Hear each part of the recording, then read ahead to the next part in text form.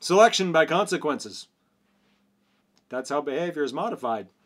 You engage in a behavior, the effect of that behavior is called a consequence.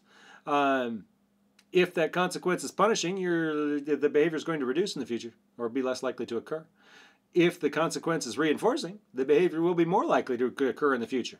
Selection is important because it implies that the environment has the power, not the organism engaging in the behavior, until you start to talk about self-management. Pause, side effect, whatever, side note, go into the other videos, and if you want, I'll pause and I'll wait for you. No, I won't. Anyway, the point being that selection by consequence is the consequence, the result of your actions influence your behavior. Behavior is selected for, just like species are. It is another layer of natural selection. There are 3 layers of it. We'll talk about that at another time. But selection of behavior happens within your lifetime. It is the ontogenic responses that you engage in. And in fact, ontogeny is selection by consequences. The behavior that it's the behavior that you do has been selected for.